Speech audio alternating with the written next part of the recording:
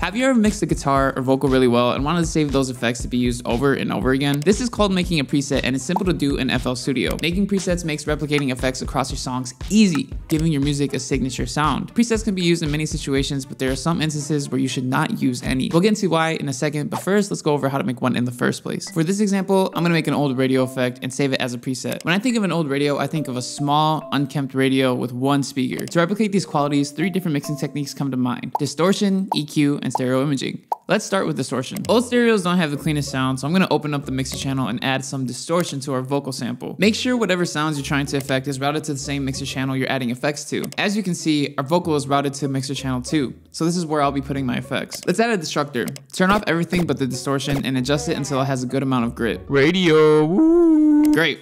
Now we got some good distortion. The smaller the speaker, the less frequency output you would have. To replicate this, we'll open up Fruity Parametric EQ2 and cut out some of the lows and highs to get a thinner sound.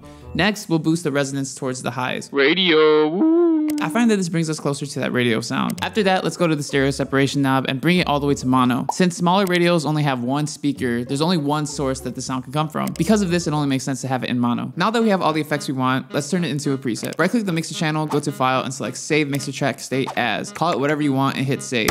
Now when you want to load your preset, all you have to do is right-click the mixer channel, go to File, and select Open Mixer Track State. Let's say you only want to save one effect. Go to the effect and left-click the drop-down arrow from the top left corner. Click Save Preset As and call it whatever you want. Now when you want to load your presets, all you have to do is click Browse Presets. Presets save you a lot of time, but there are some instances where you shouldn't use a preset. I'm sure you've heard of using vocal mixing presets to save time during the mixing process, but this can actually affect your mix negatively. Each song is unique, and copying and pasting the same preset across each song won't give you the same results. If you're curious as to why, check out this video on why you shouldn't use vocal presets for your songs.